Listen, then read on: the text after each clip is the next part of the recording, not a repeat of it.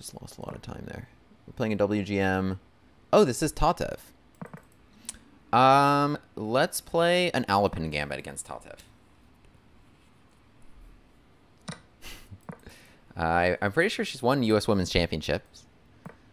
Knight f6. Okay, so what we're going to play is this tricky line of take and bishop d3. So queen h4 actually already loses a piece. It's very tricky, but there's g3. So knight f6. Knight f6 is actually not the best move. It's very tricky, but I'll get back to this after. Here, I like this. I love playing these positions, actually. Okay.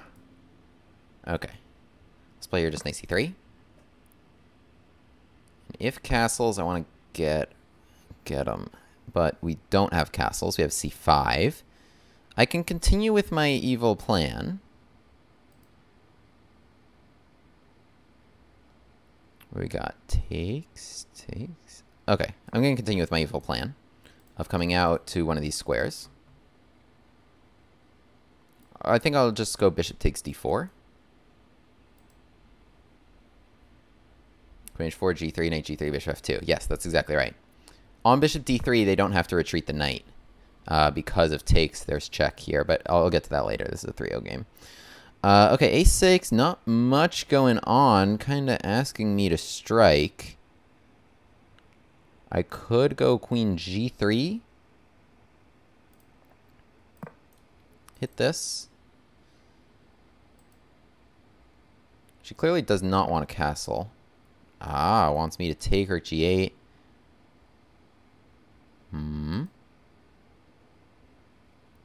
Take her g8, queen h6, knight g4. I think I should take this. I think I should take this, and I think it will cause some problems. You didn't want a castle because of this like queen h4 idea here, so we got to get them in the middle.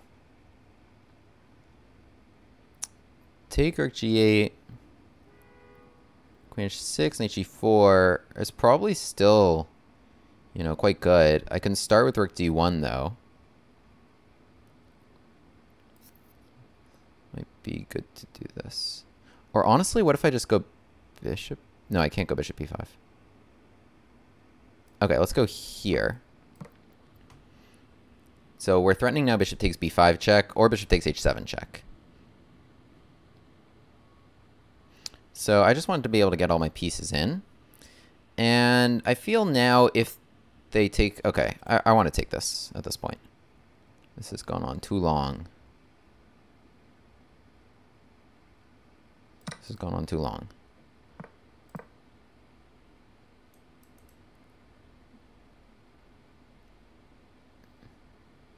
So yeah, no, there was really no safety that way. But she was threatening to take d3 and then castle, in which case probably a little bit more safety.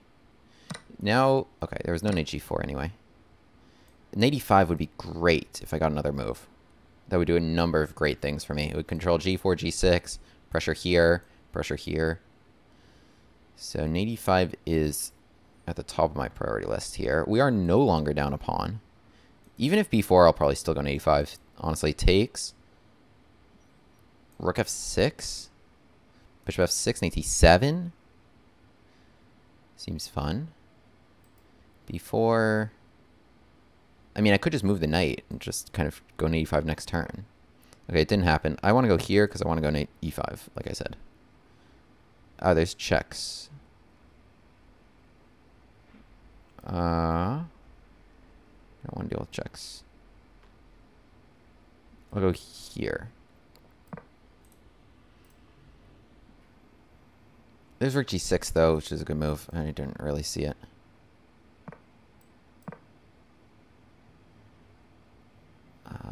Can't imagine they'd be so safe castled that way, though. I really should just step out of this. Like, last turn, I should have just played king h1. This has been bothering me the whole game.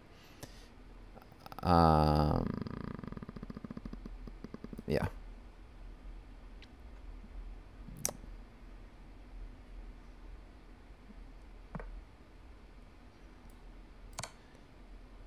If queen takes, then I think knight e5 is very strong. There's no more checks to bother me. Yeah, wait. My knight's now attacking a number of things. But, okay, we both have 25 seconds here. So we'll just see what happens. And then we'll review this, because this has been a crazy game. But right now, we'll just see what happens. I think this is looking pretty good. You want bishop g5? I wanted... whatever.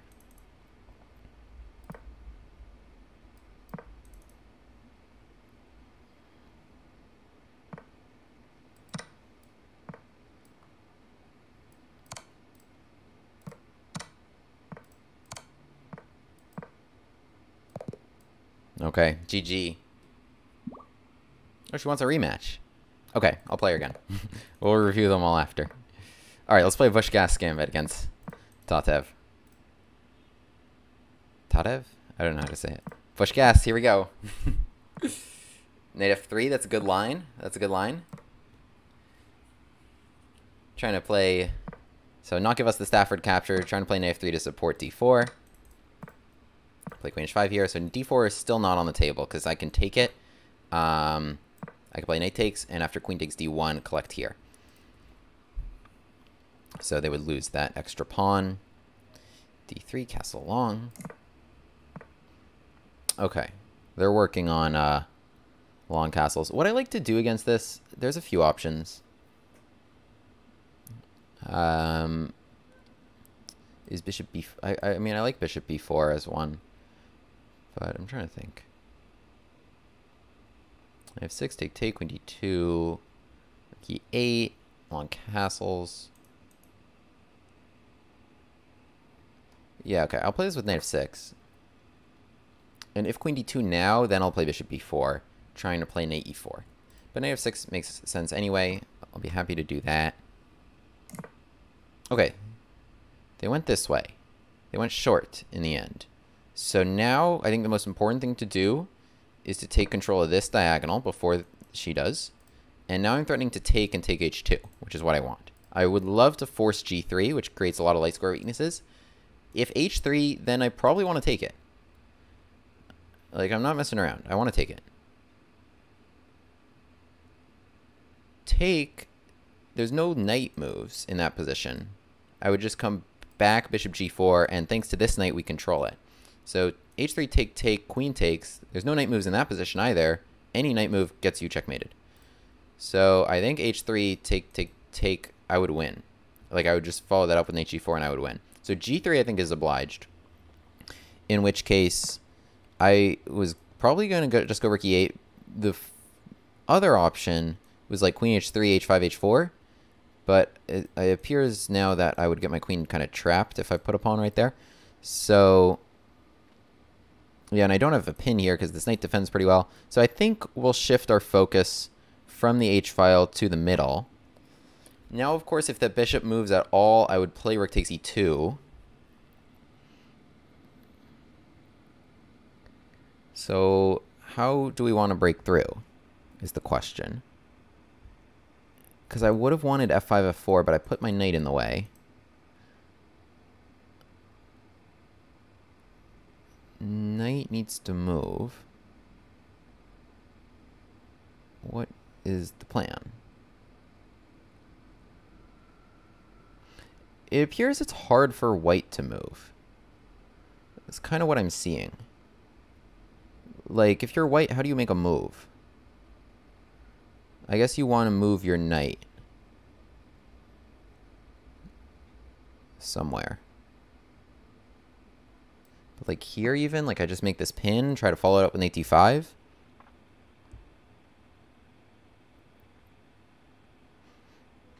If you can tell, I'm not the biggest fan of 3-0. I like kind of thinking a little bit more.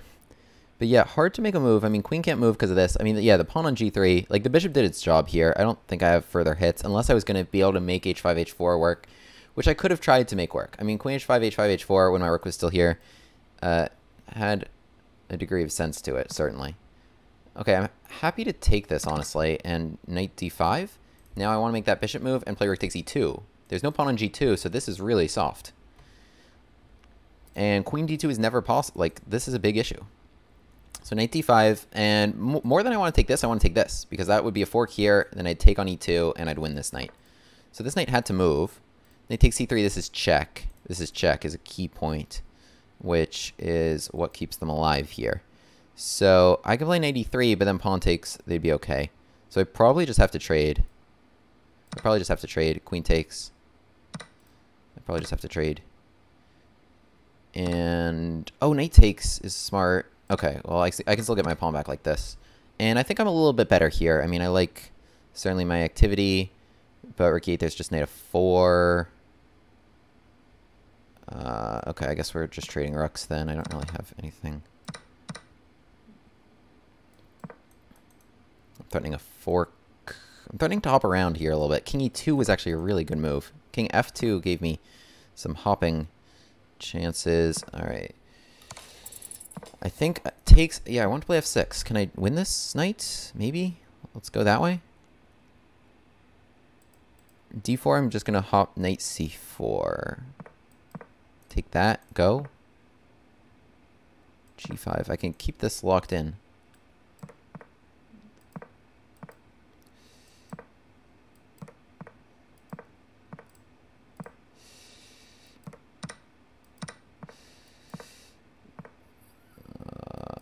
What's going on here?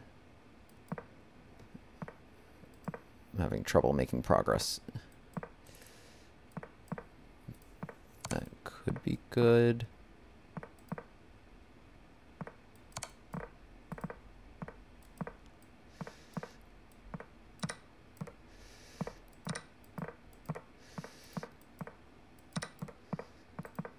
No! Alright, that was a good flag. Okay, does you want to go again? Damn. Good flag. Okay, good games. Okay, let's have a look. Let's have a look at that one and the one before. GG, I'll write in the chat. I think she was the former. Tatev Abrahamyan. She's won... I've seen her play in U.S. Women's... no. She has not won U.S. Women's Championships. Okay, but she's very strong. American woman. So, let's have a look here. Am I running some 1v1s? Sure. Alright, let's have a look. So here, bishop c5 takes knight c6. So this is our Busch-Gass and knight f3. So d5 takes, queen takes. It was played here. Last Busch-Gass we played, my opponent went for this line of d takes and giving us our nice Stafford capture. Here we have knight f3, and we must play d5 or else d4 hands them the whole center. So d5 takes, queen takes. So we stop d4 here, and after knight c3, queen h5, this is very tricky. We stop d4 again because we have this idea. Takes, takes, takes, and here this is just equal. So d4 is not really an option for white. And in the game, my opponent plays bishop to e2, bishop to g4, d3, which is not the most ambitious try because white can try to get in d4. Even if they play d4 right now, though, castles is always a fun response. And what I like to do, I played knight f6, but what I love to do is if I can get an f5 and then knight f6, this pawn does a number of things for me in these lines. One, it gives the idea of f4 takes and knight takes d4, which can often be really good. And number two, the control of g4 is often really important, and blocking these checks becomes really important, as actually analysis of this game will demonstrate. So you'll see here, d3 castles bishop e3, knight f6. I just play... which takes away the other option. It's not the end of the world. What I really thought was happening was that she was going to go long, because she moved this bishop first. So if, like, here, for example, queen d2, my plan was bishop b4, and I've done this before. Because the point is long castles, we have this nasty move knight e4, and using these two pins, neither of these pieces can capture that knight, and then we're going to be taking on c3 here, and, well, I'm actually not sure if that's the best way to do it. Oh, it probably is. Check. Probably king d2, and they can hang on for a moment rather than getting checkmate immediately. But yeah, I mean, nonetheless, a great position to play here for black. now that you've torn that open, but knight e4, really nice move. So in the game, my opponent played castles, but now bishop to d6, and this is what we want. This is what we want. So it's a shame I didn't win this game. But we got control over this diagonal. You've seen, you guys have seen me couple queens on h5s with bishops on d6s in a lot of lines. Literally, the Busch-Gass has that, and then the von Hennig, the von Popiel, and the Alapin gambits can all have that same sort of attack where you control this diagonal, and then the queen maneuvers to h5. And I love it, having these two diagonals and the queen on h5, because there's just no good way to not get checkmated. I'm threatening bishop takes f3 and queen takes h2. How do you deal with it? If you play h3, I'm going to take it, because I control this other diagonal as well. And yes, here's the key point, is that I control the g4 square, so that I can play bishop to g4 in this position and not like lose my queen. But yes, I can play bishop g4 due to that defense, and now there's no h-pawn even blocking me. And if pawn takes, queen takes, this knight is frozen because of queen h2, and with that knight being frozen allows a number of things. It allows me to get a rook across here. It also, knight g4 I think is just the quickest, is one of the quicker knockouts, and putting like a knight or bishop on h2 is generally enough to get him, or knight e5 just to swap off for that knight can also be good. But yes, these attacks are almost always working quite well. So realizing that, she plays here g3, which is certainly quite a concession, because now there's all these holes in white's position, and that I tried to take advantage of here. So I played here rook to e8, swinging that guy into the game. Rook to e1, bishop to b4. Yeah, I mean, I don't really have any regrets about what I played here. Rook to e1, I think this was all... The feedback is like tearing us apart, but like these moves, as soon as you turn on the engines, are much more sensible and are much up there. So here, bishop to b4. And yeah, I mean, my idea is pretty simple. It's actually exactly what I got in the game, but like this bishop can't move. This knight will fall. This queen can't move. The knight will also fall. This was from a Busch-Gass gambit. Any bishop move, the point is that I have rook takes e2, and that this knight will fall again because there's no pawn on g2. So the pressure down this diagonal can be really, really brutal. I move 12, g5 is a nice idea. Moves 12 here, yeah, g5. I'm sure it is. I'm not really quite sure what it does. I'm not quite sure what it does, but it might be interesting bait. But, you know, against strong players like this, you can't just play with bait. You gotta actually have ideas, right? But bishop b4, a3. So I was happy about this. Take, knight d5. I want to make that bishop move, and I want to play rook takes e2 and win. And in the game, she finds this knight d4 move, which is very good, and it's another reason why I want my pawn on f5, because very often there's tension here, and if my pawn were on f5 in this position, then knight takes c3 would be very, very good. Bishop takes g4. I would have minimum pawn takes g4 here, and then the queen and this knight would be hanging, for example. And yeah, so that would be very, very good to have my pawn on f5 in this position, but I don't, and so bishop takes g4 is threatened, and it's check, which would win my queen, so I'm obligated, before I can take any of this stuff, I have to play bishop takes e2, so they're okay. Oh, I had this other option, 85, I didn't even see it. 85, because takes, it's really nice to play against a pawn on g3, not on g2, right? Like in this position, h4 is the only option. There's no h3. h3 would be a very good move, but there has to be h4, and then we're taking this bishop a number of times. With that pawn gone, we can maybe get g3, so this is probably quite good. Also, c3 is hanging. So knight e5 was a very good option. Still threatening knight takes c3, and also other ideas include c5, trying to make that knight move, and also using f3 square. So really, when I got g3 to happen, there were a number of things I could have taken advantage of. But yeah, it was a shame that I traded queens so quick, because so now, okay, this is like a slightly better endgame. But yeah, just because like my pawn structure is better here. I guess if you imagine this, I had here, like, if I didn't want to trade all the rooks, I commented on this, I could play rook e5 and like try to dodge it, but it's not very easy. But yeah, I have no choice here but to trade the queens. But yeah, this position, knight e5, would have made more sense. Okay, traded the queens, take. We trade all this. Now you can imagine this, if the knights were gone, I think this is winning for me. Because I can create a passed pawn with 3 versus 2, whereas white cannot. This is their advantage, but there's no, this doesn't strike me as being able to create a passed pawn, because you have these doubled pawns. So any knight trade, I think, wins the game. Knight e5 wasn't a great move because of king e2. Yeah, so I'm threatening knight f3 with this fork. I was just trying to hop around because we're low on time. If king f2, I have knight g4, check, and then I was going to slip in knight e3 because you got to go this way to hold this pawn. Then I was going to slip in knight e3, which would win this pawn. I probably, like, my time, yeah, I probably should have just started getting this in the game. So knight e5, king e2, good move. Now she starts hopping around, but this was not a good idea because now I'm going to win that. The knight here ran out of squares. I go to e7 correctly. If I went to e6, then there might have been more squares. But e7, this knight needed to run away. Because now it takes f6, and I'm winning that knight. Yeah, g4 was threatening. If I take this, there's g5. And if f5, knight f6. So they'll escape here. So I play here g5, so there's no escape. I could have played knight b2 check and taken this. Yeah, I mean, okay, obviously this was just completely winning. But she flagged me. She flagged me. It was a good flag.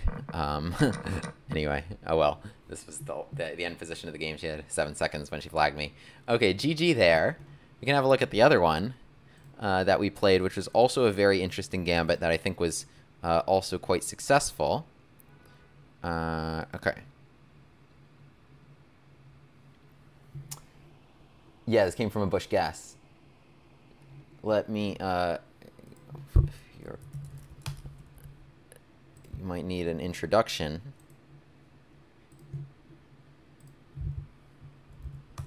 There you go. The full repertoire, full Gambit repertoire can be found here, where I go through where you can learn how to play each of these. All this stuff here. But yes, Busch-Gass Gambit is with e4, e5, knight f3, bishop c5, offering this pawn right away. We have knight c6.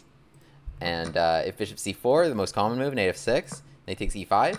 If they take it here, this is even worse for black, because like you should castle and protect this and then d4, right? But there's this very fun move, knight c6, offering f7, and takes this, bishop takes f2. This is all covered on my channel. I have a lot of great games in various Busch-Gass Gambit lines against all levels of opposition. So, yeah.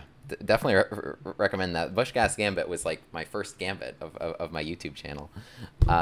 This was another one on my YouTube channel, the Alapin Gambit, with d4, d5, bishop e3. I think I'm a little short on Alapin Gambit content, so this might make for some good content here. But I like playing against the French this way a lot, because after takes f3, first of all, they're obligated to accept this. We're really limiting c5. Although c5 is actually still a playable move here, but it's really not obvious, because the bishop seems to be doing a good job just to capture that. Also, what you can do is you can play knight c3, and like bishop takes d4, and you still get this trade happening. But yeah, so a lot of people don't want to take this in general, because it like helps you take here, castles, you get this file, you get the development of the knight. So a lot of people will play knight f6, and takes bishop d3. So this is a very interesting position. So what will I say about this? So first of all, a lot of people, even in high level, will just blunder with queen h4 check, which is a pattern we've seen before. If f-pawn gone, bring the queen to h4. That's a check if you can control the g3 square. In this case, black can. However, it's, again, the secret bishop on e3 can drop back to f2 in this position. There's no queen e4 check, and we are just winning the knight. We're able to take it, not losing the rook. So here bishop d6 they can play for one more move, but after knight e2, we're actually just winning that knight because we're able to take that knight without moving this pawn. So we are winning that. And in this position, yeah, so they've already lost the knight. Any queen move, we can take that knight. But by the same principle, this knight's not under attack. If black does like something random, we actually can't take this. This is a very bad trade for us, right? So that's kind of the secret idea here. If you're black, like the best move is like c5. It's like an immediate strike. But anyway, we'll play knight f3, we'll stop queen h4, and we'll threaten this knight. But so here, already after knight f6, knight f3, most people are playing knight f6 because they think the knight's attacked. Or they're playing queen h4 check and losing their knight. But we've already transposed to the position we want, which is this position. Take, knight f6, bishop d3. And why do we want this position? Here, I just clicked to the game. Why do we want this position? It's because if you guys have seen videos on my channel before, we can get this out of the von Hennig Gambit, we get this out of the von Popiel Gambit, we can get this out of the Alapin Gambit. It's the same attack of controlling this diagonal, and we get that out of the Busch-Gass Gambit. I was just talking about this. Queen e1, so now if they do this, but she didn't castle in the game. She didn't castle in the game, which made this more interesting. But queen e1, queen h4. So the pawn not being on f2 does a number of things.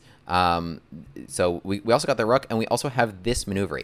And I love this pattern. We threaten h7. No knight movements to make threats here. I can't tell you the amount of times I've had games that look like almost exactly like this. And we're threatening checkmate as soon as we can make that knight move. So for example, they do something, I don't know, to get that out. We play like now knight e5, for example, and we're already trying to make that knight move, right? So bishop b7, now we can play knight takes. There's no knight takes. We have queen takes h7. If they play queen takes, we have rook takes f6, and yes, we will checkmate them. Also, in addition to knight e5, we have bishop g5. We can overwhelm this knight. They have one knight backing it up. They're going to need like 4 backing it up to keep one there. Okay, so if you can't stop h7 checkmate threats with keeping a knight here, you need to stop it with either h6 or g6. But h6, it's so funny. The prior game was the same pattern. We have bishop takes h6. We have both these diagonals, and the bishop on e3 is better than the bishop on c1. Number 1, because it doesn't block the rook, but number 2, there's like ideas like queen d4 check sometimes. Queen's not always on h4 right away. Other hits on this diagonal that can get annoying. King h1 is always a useful move, but bishop here does a great job holding all that until he needs to sacrifice himself. So yeah, bishop takes h6, and this will checkmate them quick. Rook will come here. There's just no chance, because you need like this knight to move and to have bishop g5 and queen f6. Knight can never move. That knight can never ever move. So h6 will always lose, and then that leaves g6. And in this given position, I think we actually have knight c6. I don't know how that even happened. But yeah, we can take this. And yeah, I mean, this pin kills. This pin kills. Can also add a knight on e4. So they really have no chance here. Bishop h6 is also winning the rook. But even if it weren't for that, like let's say I included these moves, right? Okay, so I even gave you a good bishop. And very often that bishop's completely dead. But so other things that can happen here include like the rook stack, or well, first bishop g5, right? We can make this knight move with like, so already in this position, actually, for example, like let's say rook c8, knight takes d7 is winning a piece. Any knight move, we have bishop takes e7. So here, queen takes d7 is losing this. So yes, the queen coming to h4, very, very strong, comes out of a lot of patterns. So that is why Tatev chooses not to castle. She plays knight d7, I develop, c5, queen 1, a6. She's trying to find any moves just to like delay castling. But okay, like your king's not going to be so safe in the center of the board either. So okay, this is back to the game, to be clear. I think like she should have maybe tried to get that way quicker, but it's not so easy. So I bring the queen to g3. Let's go game review actually. Yeah, I'm playing on a laptop. This is my laptop. But this next to me is my just monitor that I HDMI into, where I can see all you guys. Okay, let's go back to the game here. So we have knight d7, knight c3, c5, queen e1, a6, queen g3. So I make this maneuver to attack this. And if she castles, I'd be like, great, queen h4, and I get this diagonal, right? So what black needs, by the way, to withstand this, what they need to withstand this is to have already have this bishop on f5. They need to have had this on the other side of this door and to control this diagonal. I think like that's the most important thing that can really nullify all this. Anyway, in the game, we had queen g3. Oh, and we just had like a slew of errors here. So takes, wow, very poorly played game. Bishop e4 was best. So right before you're able to fill that diagonal, there was this idea, take. I guess there's knight d6. There's queen takes g7 coming. So interesting position there. That didn't happen. I took. What did I miss here? There's some brutal blow. No, rook d1 was best. That was what I played. Bishop d7. Take. So knight e5 was strongest. I wanted to play knight e5. I thought maybe she could survive with castles, but I guess not. Yeah, I guess like you're never really surviving with castles because this pin is just going to get you. So this is what happened in the game anyway. I took g7, and this was just kind of a wild ride. So she was able to get rid of this bishop on d3, but I had grabbed g7 already, so now she's looking to castle this way. Yeah, I mean, the king can't stay too safe in the middle. So queen c7, bishop g5, yeah, was not the best move because there's rook g6 here, which is a nice move to fortify your knight and hit my queen. Long castles. I just finally slide out of the way of this, which had been giving me fits. Bishop c6, take queen takes, e5. What did we miss here? Oh, we both missed takes. Oh, using this. Oh, queen d2 check. What a move. What a move. Takes and queen d2 check. That's what we both missed. And that was a huge difference in the game. Because she just played an h8. I take. I guess I could have grabbed h7 and grabbed even more. But here, okay, we were just in a blitz out. Yeah, not the highest quality. Because we were... but anyway, I just kind of won the splits out in the end. This was the end. So, yeah, interesting games, interesting gambits against WGM and one of the best female players in America. So subscribe if all that goes on YouTube. This was not OTB. This was we just played just now. So let's keep playing. Let's keep. William Grave, the Gambit man, takes his seat at the board. E4, E5, Knight F3, Bishop C5. The Busch-Gass Gambit on the board. On with the Gambit classes.